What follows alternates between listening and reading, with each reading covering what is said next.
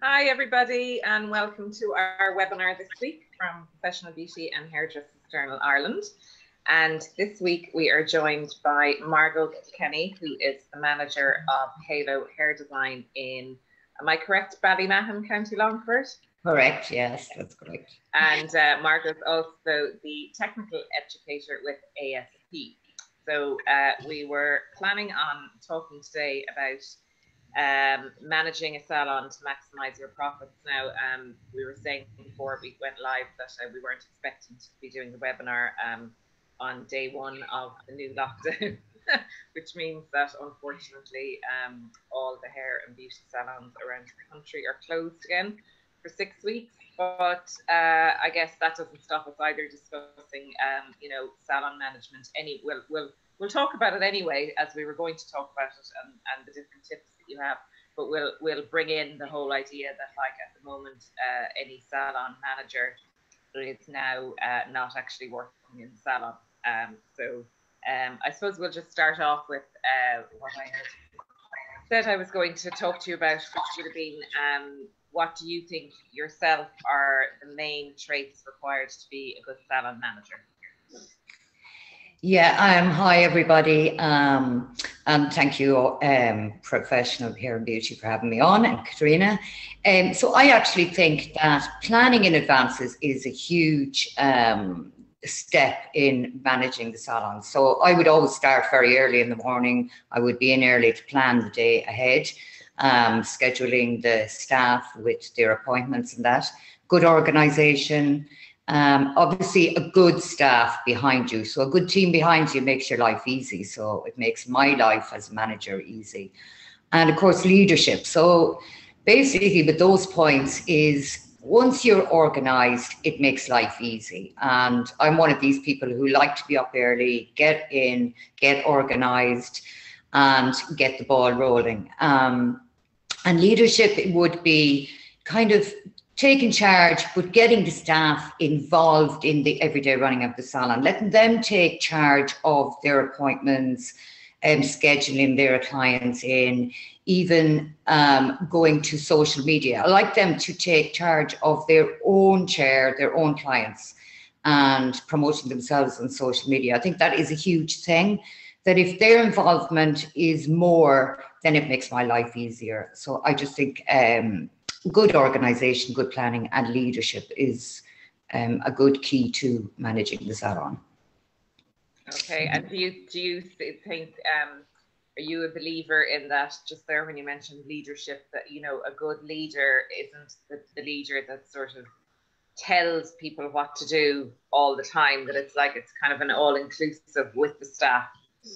Well, we would have meetings, and being honestly, I would think if you're a good leader, it does help the staff because they know they can come to you for direction.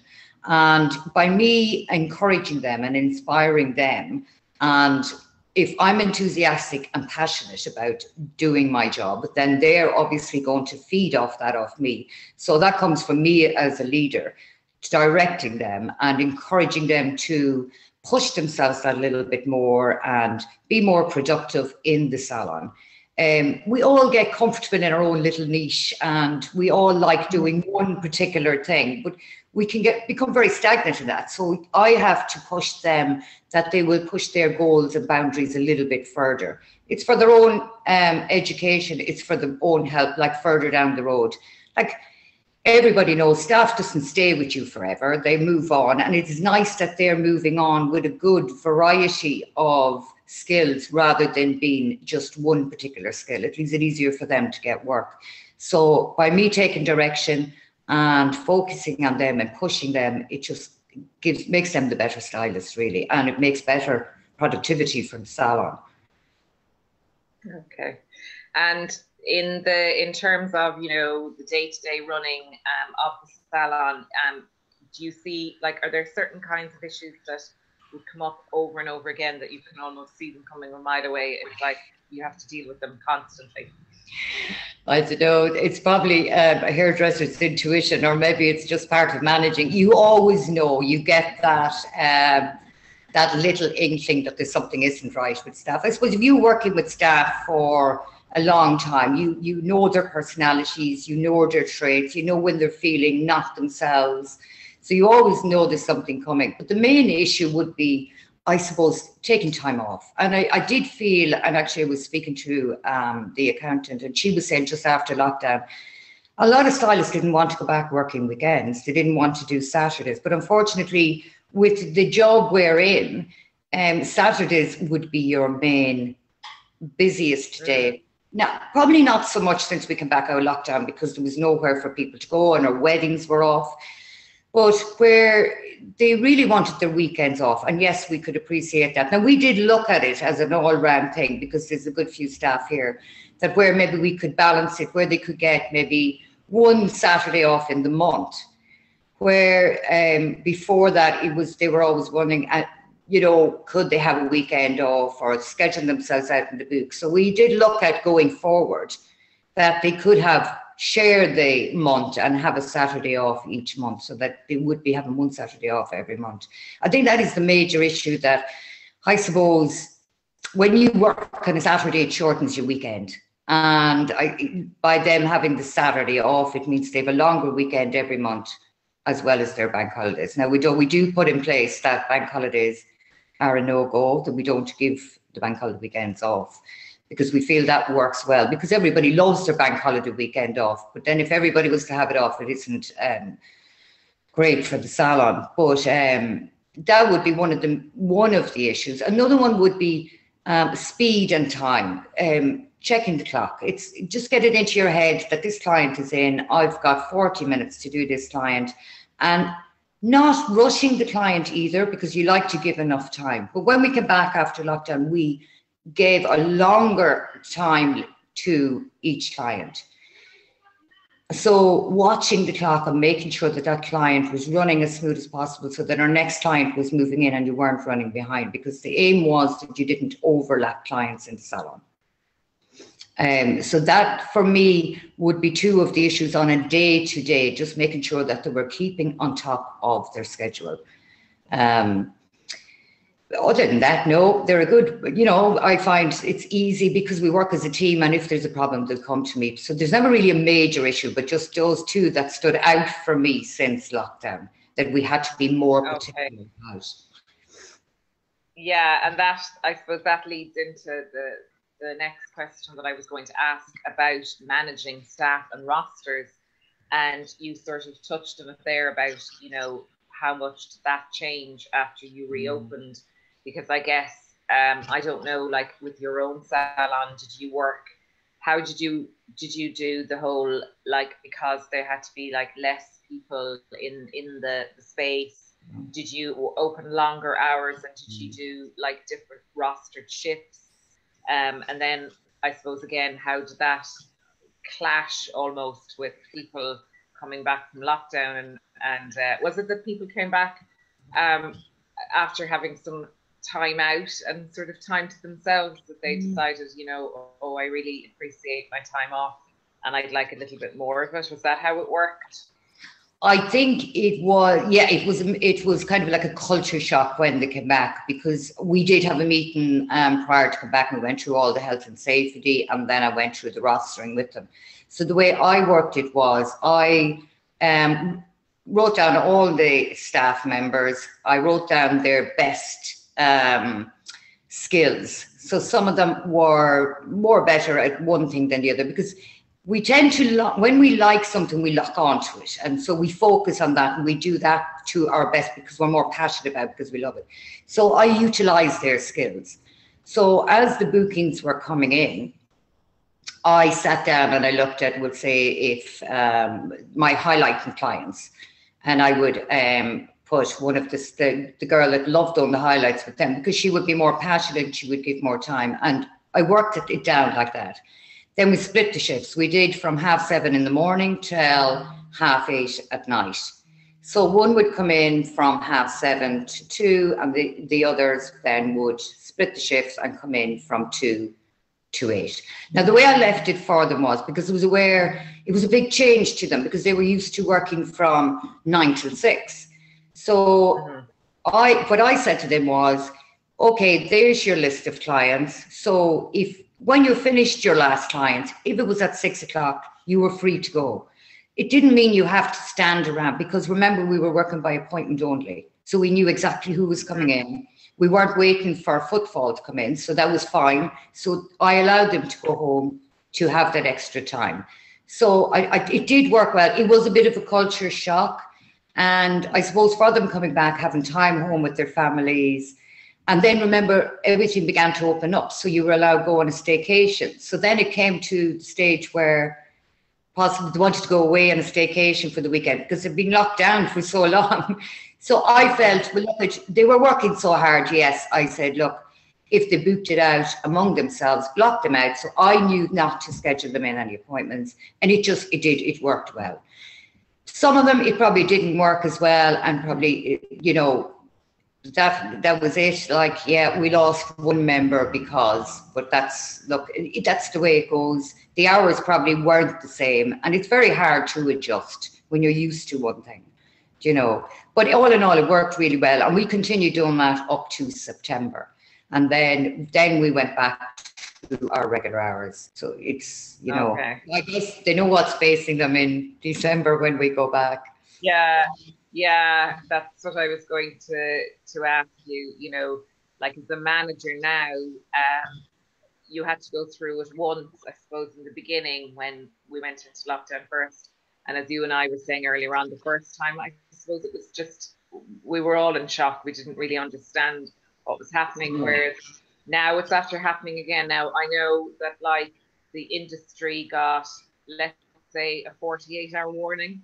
But did you feel yourself as somebody who's managing a salon, did you have a little bit of a gut feeling even before we got the 48-hour warning, and were you prepared for that? And how are you managing, and how did you manage your staffing, say at the beginning of this week now, and even now, like going forward into the next 6 weeks? Well, it's funny, before the first lockdown, I had seen it coming, and I had actually called a meeting the week before, and I said, look, there's something going to happen. I don't know, it was just bits were coming through in the media and that. And so I had actually taken them in, and I had said, look, there is something coming. I can't guarantee what is going to happen or whether we are going to be able to keep everybody on, because I actually didn't think we were going into lockdown. I thought it was going to slow completely down. So this time we were more prepared, and obviously everybody knows what's coming because everybody is watching the media. So what I said to the girls was, be prepared and utilize the time you have off. Now, it was because we had 48 hours, it meant we had to do a lot harder work in the 3 days, which you wouldn't be doing. So everybody dug in and everything was good, but it was an eerie feeling yesterday. Even the girls were saying how they felt it very strange. And possibly the first lockdown, they didn't feel it as strange because everybody finished on the Saturday evening thinking we were coming back to work, and then everything stopped all of a sudden. Whereas this time you were prepared for it coming, and it just felt a little bit more eerier. And of course, the uncertainty of knowing whether you will be back in 6 weeks or not, I suppose that worries them as well. But look, as I said, you have to be positive. It is 6 weeks. Look how the time flew in the other lockdown. Utilize your time, re-educate yourself, go back to basics, get out your colour star. Really practice on something that you feel you're not fully confident on, and come back a new person and willing to dig yourself in. And I think the time will fly. We don't often get this time to sit back and reassess things before the mad rush of Christmas. So I think be positive and use the time creatively, really. Yeah, and I guess that's the thing. You know, you're possibly, you know, fingers crossed that, you know, everything reopens on the 1st of December. You're going to be facing into a Christmas rush and a post-lockdown surge. So I suppose maybe that's the worrying thing, because you know of the Christmas rush, you know what it entails, and then you've got this sudden surge of people, where we would probably be starting the Christmas rush maybe the second last week of November, whereas now you've got 3 weeks to fit the whole lot in, you know. But yeah. And how have you managed your appointment book say that for the, like, because I just noticed on social media over the last couple of days, like different salons seem to be doing different things. Some people were like, they were, you know, they opened extended hours for the last few days, and they were contacting all the people, say, that were booked in during the 6-week period. And I did notice even one salon said that they weren't actually taking any appointments for December yet. So, like, have you figured that one out yet, or is that like a work in progress? But the minute lockdown was announced, obviously you had a certain amount of people ringing to try and get in before you closed up. But of course, we were in the middle of renovating the place, which we had builders Saturday evening. So it meant we had a kind of panic to make the place health and safety wise, so that we could get a few people in. But most of my clients were actually ringing to book for Christmas. But prior to this, before the first lockdown, you wouldn't have, clients weren't as quick to rebook in. But when they came back, when we were back after lockdown, they were very cleverly rebooking themselves back in for 6 weeks. So that continued. So we had a lot of the appointments were filled for December anyway. So, and then in the last 3 days, we had the amount of people ringing to book in their Christmas appointments. So we have actually quite a lot of appointments in. The one thing we didn't want was to go back to having to 600 odd customers to contact to get them in. So we said it was better to put them in now and keep rotating them. So we will contact them a week before and we'll say, does this appointment time still suit you? If it doesn't, we can juggle it around. And of course, we'd have a waiting list if they need to cancel, that we can put somebody else in. I think going forward, it was the best way to do it. Now, bearing in mind, hopefully, that we are back in 6 weeks, because it could come with its own problems if we aren't back in 6 weeks, if we're back in 7 weeks, because we'll have that week to contend with. Yeah. What I did was I left Sundays free, which we will open Sundays, which means I have a good gap there. If need be, I can push those clients forward. Yeah.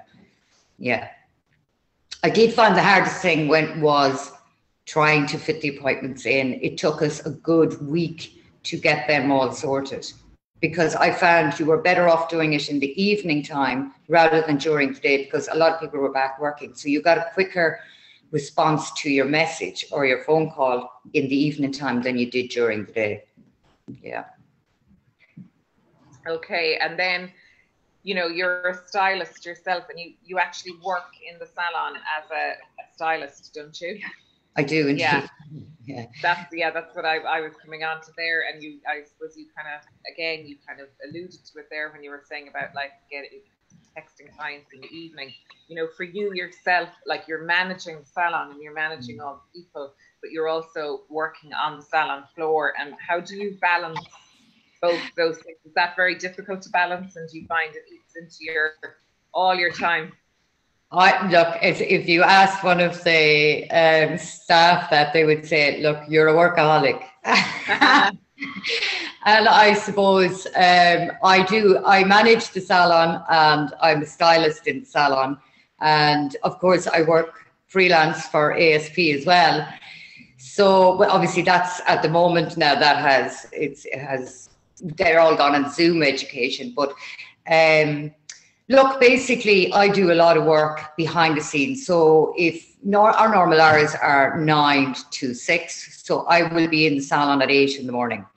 So I will probably get my some of my customers will be started at 8. They're early risers like me.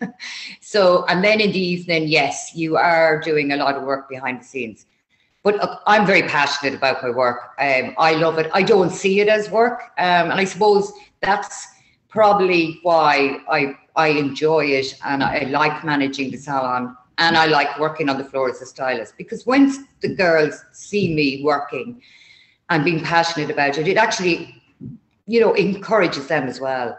So yeah, I won't say my job, it's a hobby, a paid hobby, but I do, I enjoy it. Yeah, I'm very passionate about it. And like, as I said, the salon is here for 30 years, and no, I really love it. Yeah. So Yeah. it's kind of like you're not that bothered about trying to balance, the work-life thing, because the salon's kind of your life's work almost. Yeah, because when the first lockdown came in, that was the thing. I didn't know what to do with myself. And because I'd never had that length at home. I've never had as much holidays as I've had this year. But you see, it was finding that balance then at home that, right, what am I going to do with myself now? Bear in mind, I did enjoy it and I fitted right in after about 3 weeks. I thought, I actually am enjoying this. But we did a lot of behind the scenes work when we were off in the first lockdown. And I had junior staff, which I did a lot of training with her as well, which gave her a real boost, and it brought her up and put her on the floor. So which was really good as well. Look, social media is brilliant and it did keep you in contact. There's loads of courses out there for people to do. So I, of course, got stuck into all these courses, marketing courses, and got involved in all them, which kept me going and kept me in touch, really, with the hair side of business. Yeah. Okay. And do you think in general, to be, a good manager, it's important to delegate, or, do you have sort of certain people in charge of little different things around the place, or do you tend to do it all yourself? No, no, I probably would be guilty of that. No, actually, the team we have are very good. They've been with me for a long, long time, and they are very good at seeing what has to be done. But if you're not a good delegator, there's no point in being a manager and trying to do it all yourself. It won't work. You have to delegate, and that is so important. Given the girls little things to do, stock take, or even down to ringing in an order or doing an order for you. These are little things that encourages them to be part of the salon. So once you involve them in that and delegate little jobs to them, they feel part of the business. So they'll be more passionate, more enthusiastic. And I'd also listen to them. They would come to me with an idea and I would listen and say, yeah, that would work. Let's give that a go. I wouldn't be kind of like, no, we can't do that, because, for them, they have to feel part of it as well. It has to encourage them to, they have to be as passionate about the business as I have, or it won't work. Yeah, so we all dig in. I have a good team behind me, so it does make my life easy, yes. Yeah. And I know you had said to me about customer care and I think like after service maintenance, that was very important to you. Can you maybe explain a little bit about the customer care element of it and how you ensure that the client gets the best for their hair? Yeah, so basically customer care, to me, it has to be a very friendly atmosphere. So once that client comes into you, they have to feel they're the most important person to you when they're in that chair. Your focus has to be totally on them. You have to be understanding and listen to them. They're coming to you. They want to hear your options and they want to hear your alternatives. They're not coming to you. They're not coming to you to hear negative views. So I always say to the stylist, if somebody is in front of you and their hair is in bad condition and it really needs a revamp, it really needs nourishing, I'd say focus on that. Don't tell them, oh my God, your hair is just terrible. Or because they're coming to you for a feel-good factor. They wouldn't be sitting in the chair if they knew their hair was really, really healthy. I always say, never, ever comment on another stylist's job. That client wouldn't be sitting in front of you, and you clients say, wouldn't be sitting in front of you if they didn't know that they needed something corrected on their hair. Never run down another stylist. I mean, I think it is so important that they're there for your advice, they're there for your understanding, and they want you to give them alternative options on how to get healthy hair. So the most important thing is for you to educate yourself on the products you're using, because you cannot explain to the client unless that education isn't there. And Also, they must feel safe in your hands. And if you're there and you're saying, oh God, your hair now, God, that's an off job, that, oh my God.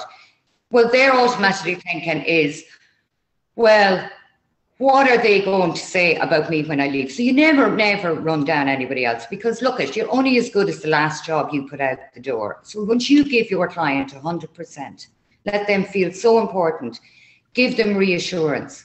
Now, consultation is a key factor, and we did most of the consultations over the phone. If there were a new client to us and there were a colour correction, they would have to come into us and have, number one, they all have to have skin test 48 hours, but they also would have to have a strand test and an incompatibility test. And it's not that they would have been using home colours or anything, but if you don't use your incompatibility test, you will not determine whether there is a build-up of minerals from their water or medication in their hair. And that can have an adverse effect on the client's hair. So consultation is key. Under promise and over deliver, I say to the girls. If they come in looking for something that's way off the scale, explain to them, tell them that it's going to be a process. Well and good if you get them in 1 or 2 goes. That's a bonus to the client. They will think you're brilliant. But never promise I'm going to get you here when it isn't achievable in that one sitting. So again, it's back to education the client, really. Okay, and around giving the clients the best after service maintenance, I guess that ties in a little bit with what I was going to ask you at the end of our chat about the retail offering, which I think when I put together my questions for you, it was before we knew about lockdown, I think. Yes. But anyway, I suppose the retail offering is something that I suppose a lot of salons were already doing, but it really came to the fore in lockdown.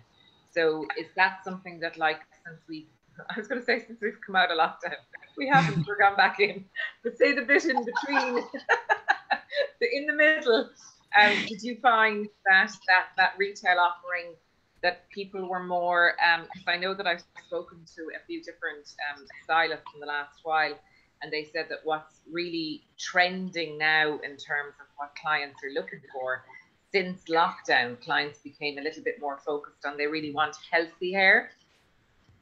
Yeah. So I found, that in the last lockdown, and we would have always done quite a lot of retail anyway. And we did a lot on social media. So we were telling clients, that we had this available, semi-permanent colours. We were able to retail them out to the clients, which we would do anyway for a top up in between services. So basically, during lockdown, it became the salvation of a lot of salons, because they were able to get behind. And then, of course, you had the grant, which was allowed a lot of salons sell online. So we did, which was really, really good. And being honest, in quiet times in the salon, retail is a huge boost to any salon, because you are going to hit pockets of quiet time. We always have. So if you're doing your retail, it actually boosts your takings, which is a benefit. And as we explain to the clients, that if we do a beautiful job in your hair and it's lovely and healthy, it is important that they maintain the health of the hair going forward. So we always encourage them to buy our products. What we use at the backwash is what we will retail out to them. But knowing your product is very important. Knowing the ingredients, that you can explain to the client that this is the ingredient that will actually benefit your hair. There's no point in them picking up a product and saying, oh, I love the smell of this, can I have this? Yes, the smell is lovely, but it mightn't be beneficial to your hair, because if you have fine hair and it's too heavy, it's going to have a bad effect. So again, it's educating the client. Even back to client care, we always teach the client that when you have a full head of highlights, your highlights, we put a toner on it. That toner is only a surface color. It is semi-permanent, it will wash off. They need to return to you, because your hair, once it washes off, will become dull and brassy. In between your highlighting service, we encourage them to come back for a toner. So that is, again, that's a boost to our revenue. So it's educating them, you need your toner, that is only a semi-permanent, it isn't going to last. So in between highlighting services, we offer the toner.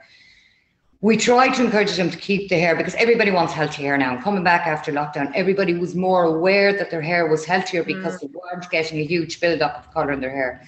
We would have always told them that you do not need more highlights to lift the brassy, warm tones out of your hair. It is a toner that is going to neutralise them, and that's the service that you need. And we have found that our revenue probably has boomed up because they are booking in every 4 weeks for their toner after their highlighting or balayage or colour service. And it is a real good way of drumming up that little bit of business as well. And it's a great way of getting your juniors, because your toner, the junior can apply it at the base. It's a great way of introducing them to the client and building up their clientele as well. So everything benefits really the salon if you sit back and look at it. So basically, yeah, all the clients do go home with their home care.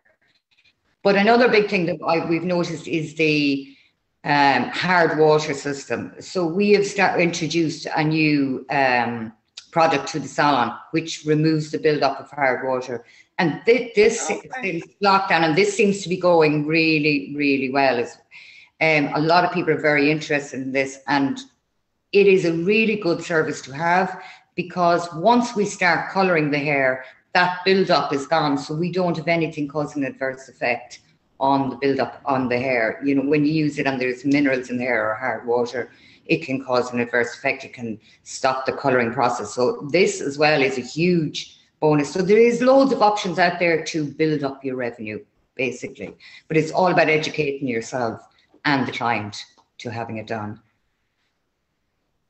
Okay, great. And before I let you go, I just wanted to ask, you know, like going into now as a manager, 6 weeks of lockdown, are you, you know, do you have a plan in place of what you're going to do? Are you going to, you know, like again, as we said, like the time of year, it's a very good time for, you know, selling gift vouchers, gift sets. So do you feel like quite equipped going into the lockdown, or like, I suppose, do you see yourself being busy for the next 6 weeks? Yeah, look, of course, we were all prepared for the lockdown, and at this time of the year, we are preparing for Christmas anyway. So basically, we would be doing a lot of work on the social media side of things, because we want to get our social media platform set for when we hit December. Well, obviously, we'll probably start rolling it maybe the second last week in November, so that you have that bank there, so that all you do is press the button that it will go up on social media. You won't have time for reevaluating and popping it up on social media. Of course, a lot of the companies had sent out their gift packs and everything, so a lot of salons have them. We have the Christmas gift packs, so yes, we will be available for click and collect over the next 6 weeks, and obviously for the shampoo and conditioners for the clients. No, there is a lot of work behind the scenes, because obviously we're extending the salon, so I have that to get out of the way first. So that's going to keep me busy over the next week, and then we should be ready to roll for Christmas. I do anticipate that the 6 weeks will fly. Be positive, Karina. Exactly. Yeah, looking forward to the into the Christmas rush. Listen, that was really lovely. It was actually great to we timed it well, you know, that we had arranged to do this webinar today. Like, we didn't know that it was going to be, but it was really nice to talk to a salon manager on day one of, you know, I'm sitting here in the salon on my own. You know, and just to hear, you know, the positive stuff, and to hear, you know, what you can do, and I suppose to hear you as well, that you're not, you know, you're not despairing. You're kind of like, this is going to fly. This is what we need to do, and fingers crossed, we're going to be absolutely out the door with the surge again in December. Look, the whole thing is stay focused, keep your focus, stay positive. We are going to come out the other side of it, and as I say, you're going to have a busy couple of weeks up to Christmas where, look, hopefully we do get back on the 1st of December. I think we will, once everybody gets on board with this lockdown. Sorry, before I let you go there, Sharon Noonan messaged in to say, great interview, and she needs her Christmas appointment, please. We have you in, Sharon. Thank you, Sharon. I passed that message on. So thank you so much for joining us. Thank you, that's Margo Kilkenny from Halo Hair Design in Longford, who will be reopening her salon again on the 1st of December, fingers crossed. And thanks everybody for tuning in, and we will be back again in 2 weeks' time with another webinar. So until then, we'll talk to you soon. Bye. Thanks, Margo. Thank you. Bye-bye.